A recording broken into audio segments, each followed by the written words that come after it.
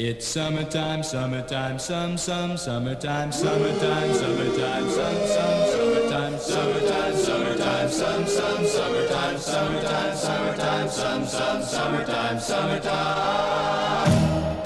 Mash up them books and throw away. Say goodbye to those school days.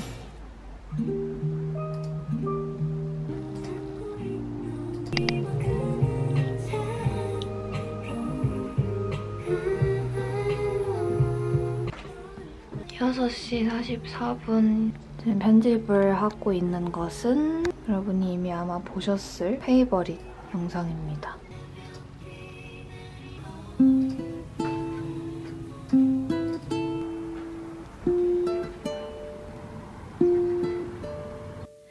Time is an illusion that helps things make sense. So we are always living in the present tense. It seems unforgiving when a good thing ends. But you and I will always be back then. 맨날 똑같이 화장하다가 나름 새롭게 해보았어요. 왜 여기가 더 진하지? 가방을 싸야겠다. 지갑, 핸드폰, 에어팟 이렇게 하고 오늘의 향수는 산타마리아 노벨라 로사 노벨라라는 향입니다. 마음에 드네요. 이렇게 하고 나가보겠습니다. Cause the way that the sky opens up when we touch it, it's making me say, oh God. 진짜? 나 이빨 아픈데. 그 초딩 때 이빨 흔들리는 그런 느낌으로 아파. 병원 가서 엑스레이 찍어봐야 돼. 그니까. 사랑니도 아니고. 치과하기 싫은데. 10년이 넘는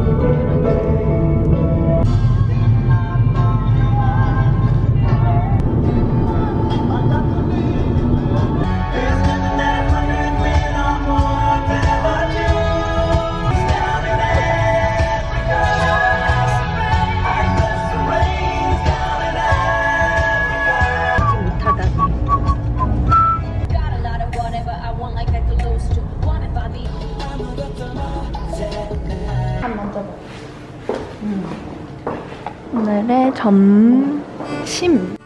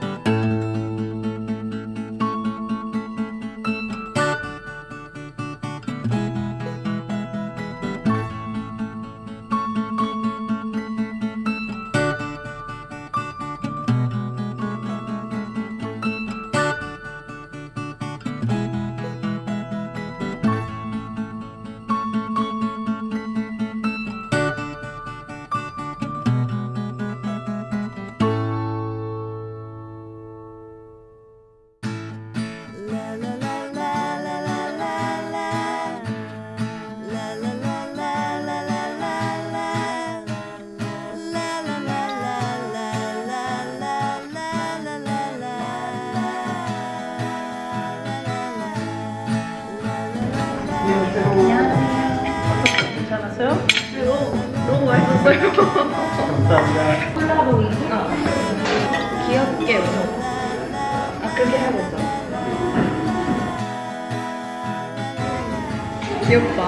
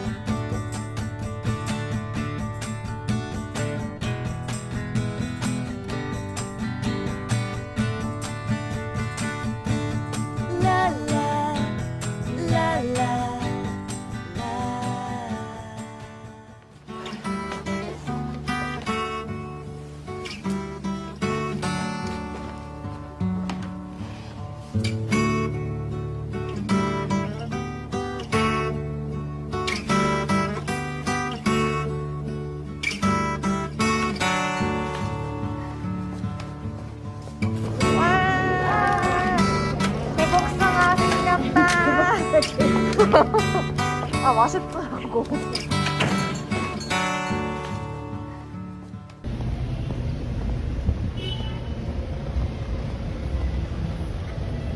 그래서 내 생일 선물. 깜장 샀어? 어. 맥북이 깜장이잖아. 이게 더 비싸. 알아. 와, 이게 생일 선물이야? 응. 녹차 단백질입니다. 제가 단백질이 어릴 때부터 턱없이 부족하거든요. 인바디 재면은 정상으로 나온 적이 없어서 집 바로 앞에 공원이 있어서 산책을 하거든요. 아침마다 1시간씩 나가서 산책하고 집에 와서 오늘은 하루 종일 편집하는 날이어가지고 진득하게 한번 일을 해보겠습니다. 오늘은 사실 비가 왔어서 그렇게까지 춥대. 덥진 않거든요. 근데 일어나니까 너무 땀 뻘뻘 쐬었어. 이거 진짜 쓸 때마다 느끼는 건데 참 좋아요. 무인양 아니다. 자주에서 샀던 미니 선풍기. 이게 뭐지? 애인이 이만큼밖에 충전이 안 됐다고? 이상한데? Flexibility, love and trust. Here comes a thought that might alarm you. What someone said.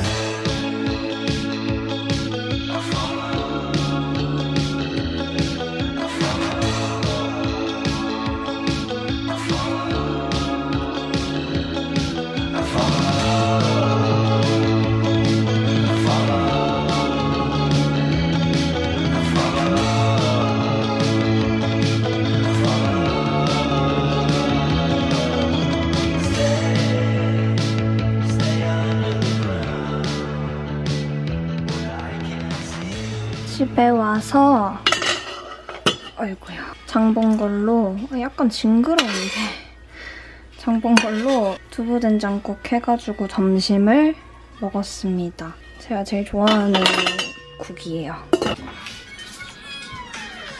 한 10분 뒤에 10분 15분쯤 뒤에 이거 제가 받고 페디큐어 받으러 출발을 하면 될 것 같아요. 근처에 서점에 가가지고 제가 사고 싶었던 책이 있거든요. 근데 그게 내일 받는 데랑 가까워서 간 김에 책 한 권 사오고 그러고 집에 와서 빨리 화장하고 촬영할 거 촬영하고 그러면 될 것 같아요.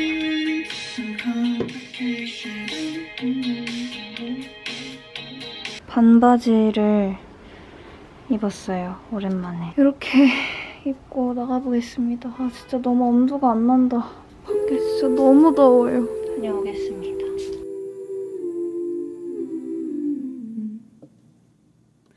I think we can do it if we tried, if only to say you're mine. Sophia, now that you and I shouldn't feel. 안녕하세요. 안녕하세요. 긴장돼가지고. 처음 해봐. Sophia, now that you and I shouldn't feel like a crime. You know I'll do anything you'd ask me to. But oh my God, I think I'm in love with you.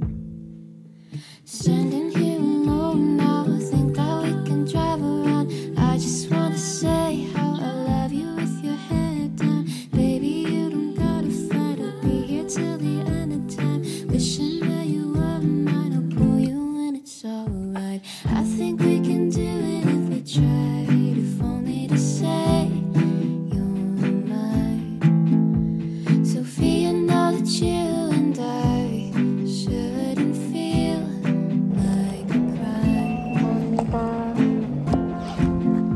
사려고 했던 책은 이게 아니거든요. 상처받지 않는 영혼이라는 책을 사러 간 건데 정말 살 수밖에 없었어요. 왜냐면 퀸틴 타란티노 감독을 진짜 좋아하는데 이 감독에 대한 모든 게 들어있는 책인 거예요. 진짜 엄청 크고 진짜 무겁고 제가 진짜 4만 원 주고 책을 사본 건 처음이에요. 여름이 가기 전까지는 끝내보려고요. 이런 페디큐어를 받았거든요. 이런 반짝반짝한 글리터를 받았어요. 발이 너무 깔끔해서 기분이 좋아요. 손도 그렇고. 손 진짜 오랜만에 이렇게 아무것도 없는 손이 됐어요. 바디가 되게 길어졌더라고요, 못 본 새.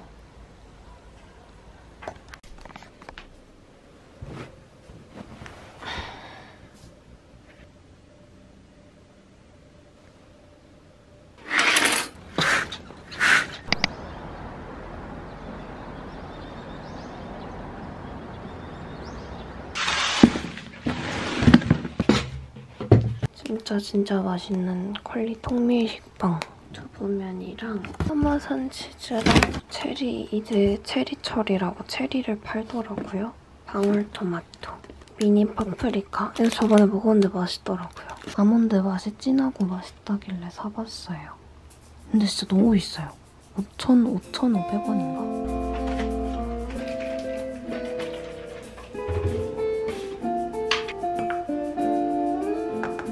저는 그냥 귀찮아서 이렇게 먹거든요.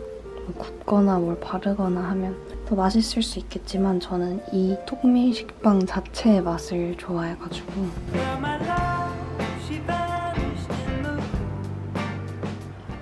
촬영해야 되는데 오늘 사진 찍을 게 하나 있거든요. 되게 오늘만을 기다렸는데 진짜 딱 오늘부터 보니까 그 날씨 옆을 보니까 오늘부터 날씨가 별로 안 좋더라고요.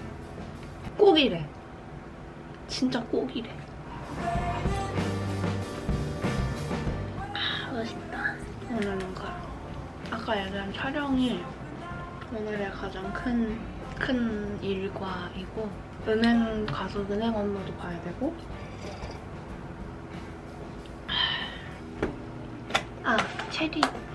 체리 먹어봐야 돼요. 체리가 진짜 비싸잖아요. 근데 제가 사본 것 중에서 가격 대비 가장 많이 들어있는 것 같아요.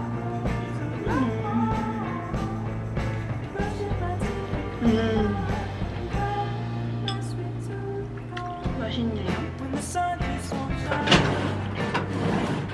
왜냐면 제 일기장이거든요. 저는 주로 아침 아니면 밤에 자기 전에 일기를 쓰는데 일기를 써보겠습니다.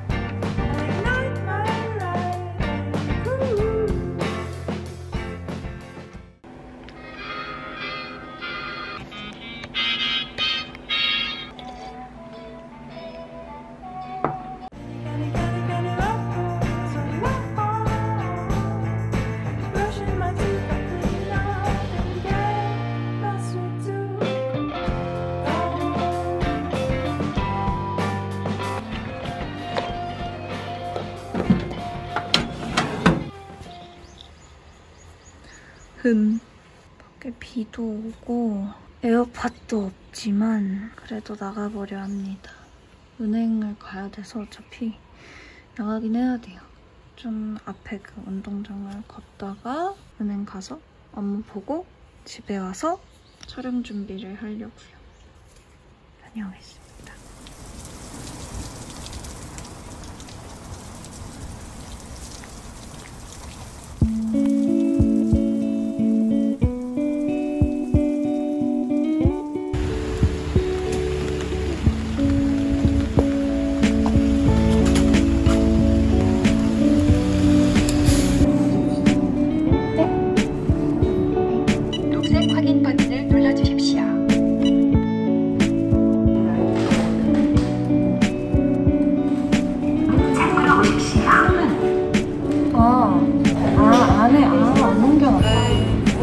남은 거 그냥 다 해주세요.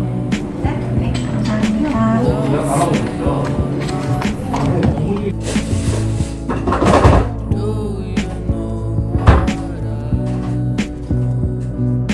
오늘까지.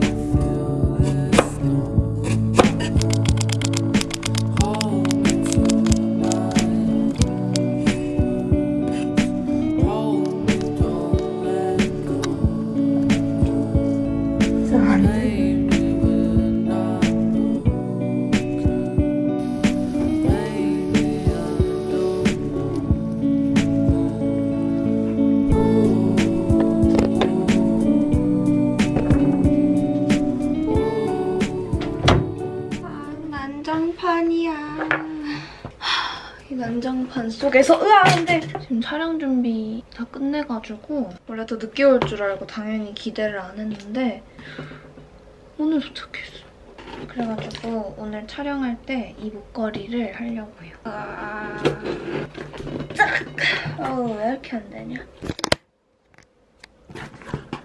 우와! 페레르 로쉐다. 예! 두둠! 친구를 열면 너무 귀엽다!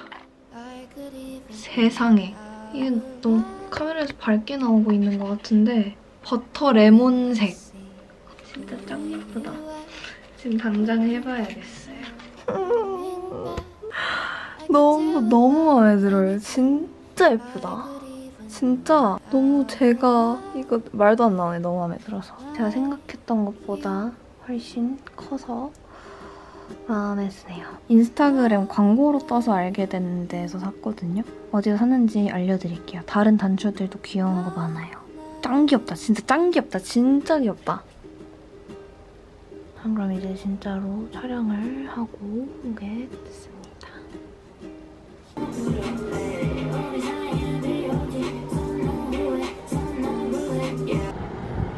촬영 다 끝나니까 날이 다 겠어요. 거짓말 같은 하늘이다. 이거 진짜 좀 너무한 것 같아요. 어떻게 이럴 수 있어? 갑자기 날씨가. 비누 비누 let's 비누. 촬영은 다 했어요.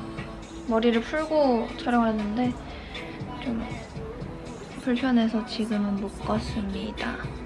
오늘 할 일 끝은 아니지만 그래도 중요한 거 하나가 끝나서 마음이 편하네요. 오늘 했던 거짓말과 어제 했던 bad decision 제가 보여드릴게요. 오늘의 결과물. 이거 좀 귀여운 것 같아서 마음에 들어요. 이거. 사실 언박싱을 할 게 있거든요. 그래서 가지고 와보겠습니다. 이 택배인데 무슨 택배냐면요. 작년에 온 택배예요, 사실은. 근데 제가 언박싱 하는 거를 영상에서 진짜 꼭 보여드리고 싶어가지고 브이로그에서 제대로 하나하나 다 까보는 거를 찍어야겠다라고 마음을 먹었었단 말이죠. 근데 진짜 어쩌다 보니까 미루고 늦어지고 해서 정말 거의 받은 지 반년 만에 제가 이렇게 제대로 영상에서 보여드리는. 그래서 어쨌든 저희 회사 통해서 택배를 받았었는데 지금 굉장히 너무너무 떨립니다. 지금 정말로. 첫 번째는 포스터인 것 같죠? 아무래도 락밴드의 공연 홍보 포스터 같은 느낌이네요. 잘 모르지만 일단 굉장히 마음에 들어요. 이 색깔과 이런 것들이 예쁘다. 여기에 정말 엄청나게 많은 상자들이 있거든요. 이렇게 하나하나 까보도록 하겠습니다.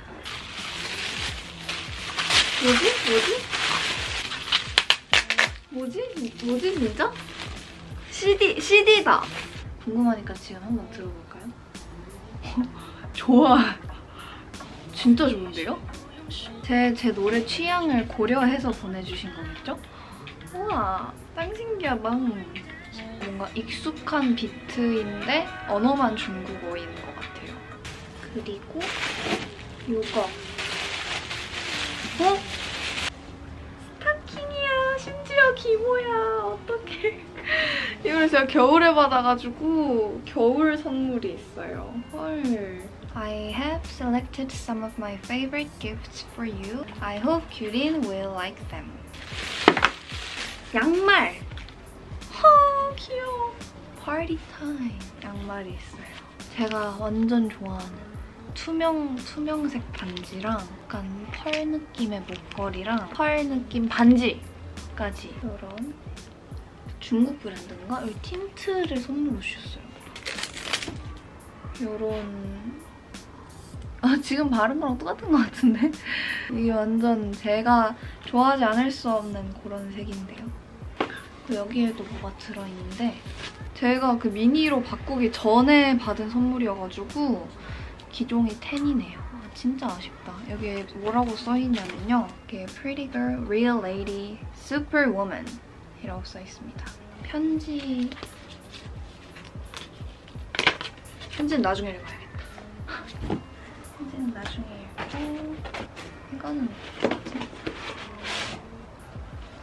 머플러인가? 머플러랑 비니인 것 같은데요? 너무 예쁘다. 겨울에 쓰면 너무 예쁠 것 같아요. 날이 좀 선선해지는 즉시 제가 쓰고 다니는 걸로 하겠습니다. 제가 이런 머플러 모으는 거 진짜 좋아하는데 겨울에 회색은 진짜 없거든요? 예쁘다. 게다가 또 약간 꽈배기 같은 느낌이야. 빨리 겨울 왔으면 좋겠어요. 뭐지? 진짜 너무 예쁘다. 캔들을 직접 만드셨대요. 근데 너무 예뻐. 이런 거 어떻게 만들지? 요렇게. 이건 에코백인 것 같아요. 이거서 겨울에 들면 너무 예쁠 것 같아요. 크리스마스 시즌에. 안에도 또 엄청나게 많은 무언가가 들어있거든요. 살짝 보이는 것도 너무 이거! 충전하는 그거 보호캡 있잖아요. 그 개구리를 제가 몇 년 동안 들고 다니는데 새 거가 생겼어요. 팔찌 진짜 너무 예쁘다. 블러 멤버들이 항상 이런 거를 하고 다니거든요. 근데 그게 너무 간지나 보였단 말이죠. 근데 이거를 선물로 주셨어.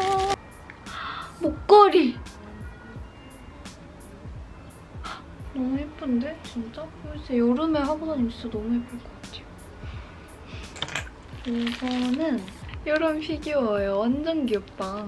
디테일이 장난이 아니네요. 이거는 뭔지 모르겠어요. 이거는 이런 길쭉한 건데 캔들! 근데 부서졌다. 아니야. 이거 어떻게 잘만 하면 쓸 수 있을 것 같아요. 캔들. 죽음의 성물 목걸이! 저 진짜 뻥안 치고 이 목걸이 초등학교 때 도서관에서 해리포터 처음 읽었을 순간부터 지금까지 계속 갖고 싶어 했었거든요. 해리포터 Deathly Hallows 목걸이입니다. Made by me 라고 적혀있어요. 세상에 어떻게 이렇게 내 취향인 것만 이렇게 쏙쏙. 이거는 공책인데 진짜 제가 이렇게 하면은 괜히 저러네 싶으실 수도 있는데 정말로 제가 사려고 했었던 공책이에요. 이것도 딱 이 디자인으로. 근데 어디서 파는지를 몰라가지고 못 사고 있었거든요. 심지어 속지도 제가 진짜 좋아하는 빨간색, 파란색 줄이에요. 마지막 택배는 수면 겨울 잠옷인 것 같아요. 이런 진짜 완전 따뜻해 보이는 잠옷이에요. 긴 팔. 밑에 바지도 세트로. 와 근데 이거 너무 귀엽다. 그 반묶음 같은 거 하고 이렇게 하면은 귀여울 것 같아요. 이렇게 생긴 거. 이거는 반지네. 이런 하트 모양이랑 마블링. 은은하게 펄이 들어가 있어요.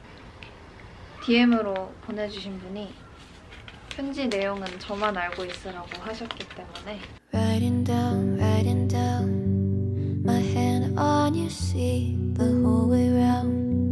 I carry band-aids on me now, but when your soft hands hit the jagged 정말로 진짜로 안을 수가 없네요.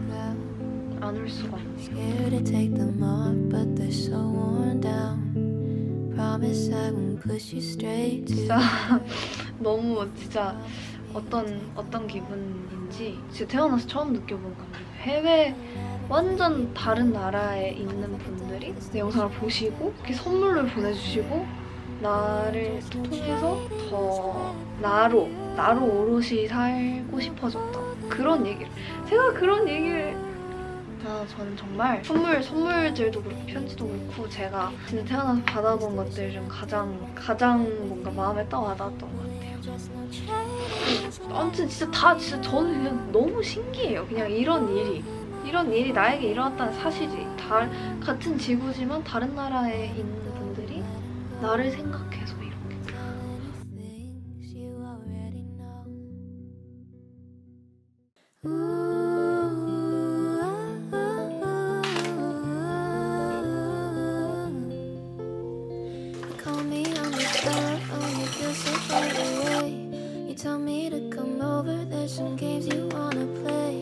Walk into your house, nobody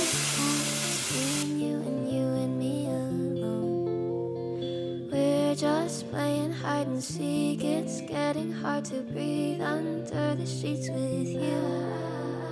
I don't wanna play no games. I'm tired of always chasing after you.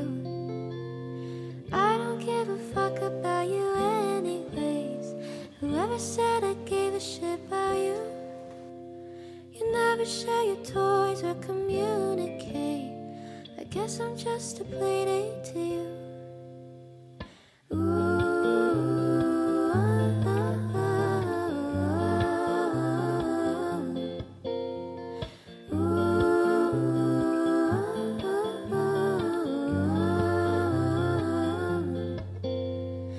Wake up in your bedroom and there's nothing left to say.